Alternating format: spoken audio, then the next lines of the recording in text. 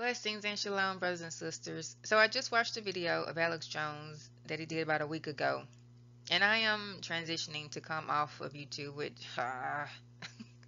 easier said than done. I try to stay abreast with things from YouTube, from other brothers and sisters, channels that give information and messages that are more aligned in spiritual truth and discernment and wisdom uh, from YouTube. But YouTube is turning more and more into a cesspool like Facebook. And I have a business, so unfortunately I have to utilize these social media platforms. But it's more spiritually cringing to look at these days.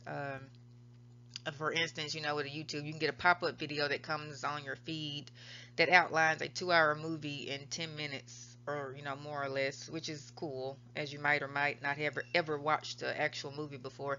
But it pops up on your feed, and something you probably have no intention or interest in watching or looking at uh really takes over, because the title that you automatically glance at and start to read because it's habit.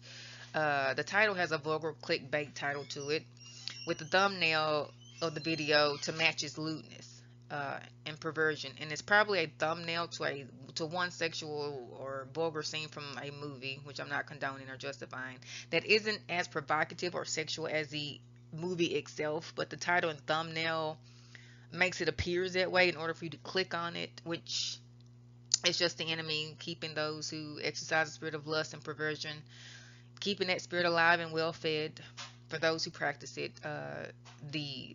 The movie could be about something that isn't porn, but the title and the thumbnail says different. And people do this because sex and lust is popular, and you are going to be enticed to watch it. Um, but it's demonic spirits and people luring you, enticing you, tempting you, and now without you even watching it, or you can even bypass it. But now with the title and the thumbnail, you have a simple thought and an image in your brain, whether you scroll on by or start to even watch it. And I really hate that, because that's the enemy working through people to get you to sin, either in a feeling or observation, a thought, an image. So everything is just more cringe for me on YouTube these days, because I don't want to run into that. I don't want my eyeballs or my ear gates to accidentally or innocently enough hear and see something I have no intentions of seeing and hearing, that is vile and vulgar and demonic. And it's something we all have to deal with, for those who are really trying to stay away and care and concern our gates from wickedness, and evil and sinful things. But I'm choosing to deal with it less and less if I can. But I ended up coming across this video, and it came up out of the blue on my feed. I don't really follow Alex Jones, but a video with him and this guy who is trying so much to be supportive and uplifting, but is, you know, pitifully oblivious to it all. Um, it, it was just interesting to me, because from the thumbnail, which is not the thumbnail you see in front of you, but the thumbnail on Facebook, it didn't look like Alex looked too good, in my opinion. So I clicked on it, and I was very bothered in a way of pity and compassion when I saw the video. And I didn't want to play the video or screen share it for you guys. Um, I asked that you go check it out for yourself if you're interested, but there was a lot of F-bombs being dropped. I don't like hearing conversations like that, even though people do and still cuss and say strong cuss words. I just didn't want to expose anybody to the cussing of it. It wasn't a lot of F-bombs, but it was enough for me to not want to share it. But if you want to watch it, I'll leave it in the description box. But what you're gonna see, uh, if you haven't already saw it, is a man falling apart. Alex Jones is falling apart. You will be watching a grown man who is riddled in fear, uh, who is pretty much telling the guy and anyone listening and watching that he is scared, and how scared he is. He's scared out of his mind. He's barely holding on in this videos. He said he's having nightmares every night. He says, because of how scared he is, and it's all over him watching it. And it was honestly hard for me to see a grown man break down and fall apart. And the thing that got me was that his beautiful daughter, while he's conveying his horror, came up to him and gave him a hug during the interview, that he was doing it in his trepidation, and maybe she, from what he was conveying, of just really falling apart, she thought to give her dad a hug. You know, she chimed in on her dad to give him a hug. Maybe she felt he needed a hug, but you know, because in front of her, in front of us, he is basically crumbling and falling apart in fear with no aspirations of hope. And that was mind blowing to watch, to see it like that, because that is the outcome for those who are in the world and have put all their trust in the world and man. It's going to lead to everything of what you see in front of you. And you know, many men are on the edge of this very position, in my opinion. If a human called Donald Trump didn't exist, and if their guns didn't exist, many men do not turn to God. They really don't in this world. They probably proclaim it, they probably go to church, but many have put their trust in other gods. And Alex is a Trump supporter, which is also, you know, the other kicker of it all, because he isn't like the Trump supporters with all the worship and the hope of it's going to get great again. And I'm not trying to bash that, because there are some who doesn't worship Trump like Jesus, but he's not really affiliating in that crowd. He is proclaiming how hopeless it is and proclaiming that Trump is going to die, they're going to kill him. And you can just feel the fear and this void of no hope in his tone. And he admitted how, you know, he's a pretty tough guy, which I buy that, but you know, he's admitting how scared he is right now. And this is what it looks like. This is what tough looks like when there's no foundation of Jesus Christ in a man's life. And as a woman, a married woman at that, is devastating to live in this world and see that we have a shortage of godly men in the household.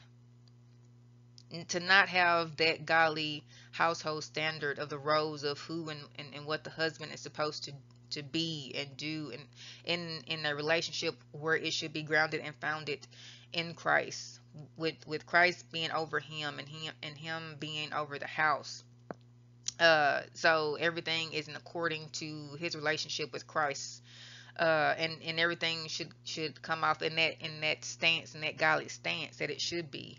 It should never look like this, because you know our men are falling, they're crumbling due to the fact that they are not founded and they are not grounded in Yeshua Hamashiach. And this is sad to see and watch, because the man is supposed to be the godly leader. He's supposed to be over his household, keeping it together, holding everyone down, um, unless the woman is more aligned. But if the woman is not, and is the man who is really, um, the head, without you know either one of them really being founded in Christ, the house is gonna fall. It's going to fall. And how godly and ungodly a man is will affect the whole household, because he is the leader of it. Um, and there are godly men few and far between, who, even in what Alex said on the video, because through his fear he predicted how nuclear this is coming and how economy crash that is coming, and he's right, all of it's coming. uh, there are men of God in this world who have that relationship and foundation in Christ, who isn't close to slightly quivering in their boots because of where they are in their relationship with Father, and how grounded their relationship is in Father, to be unmoved by Satan's world and those he used in it, and whatever evil doing they do. When that is not the case of a man over a household, to where there is no foundation, no relationship in Christ, the man and his house will fall. Everyone, even children included, they're doomed, waiting for doom.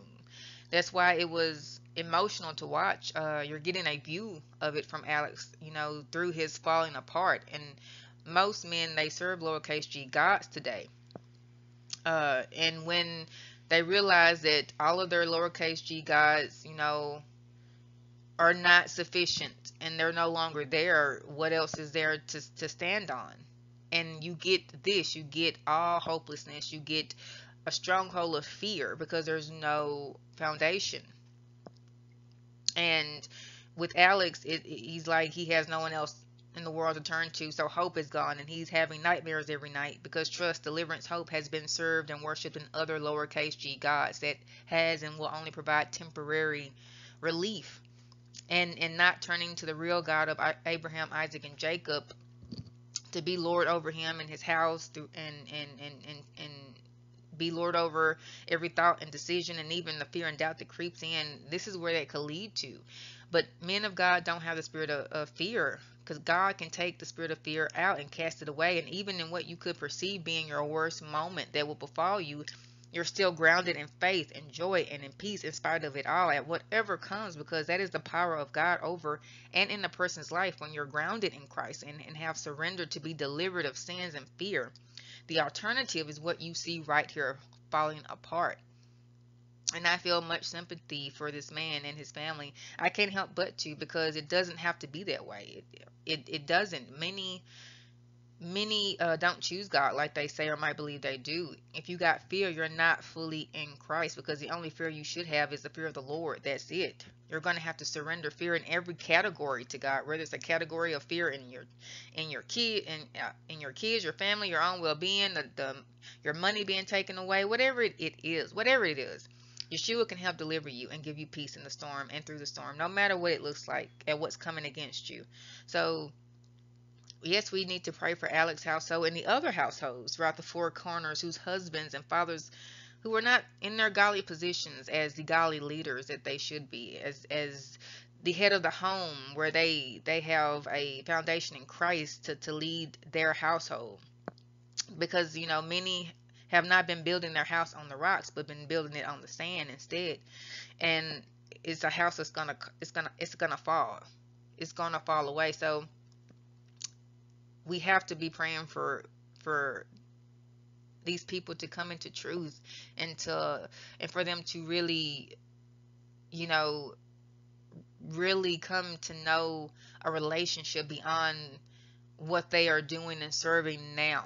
Like it's so important for us to be praying for real brothers and sisters across the four corners of the world, and praying that they can steady be blessed into positions to move the hearts of others towards the Lord, to where many can turn to Jesus, follow Jesus, worship Jesus, serve Jesus, the whole lot, because Jesus is our only hope. He is our only hope. And when we truly know that and believe that and feel that and have that, there is no crumbling, there is no falling apart. And when people don't have Christ at the focal point of their lives, this is what you see. So let's pray for the households, because many men are are not godly leaders over their household, and you know for that the house is going to come crumbling down. But that's where we fast and pray and intercede. So I love you guys. God bless. Let's keep in prayer.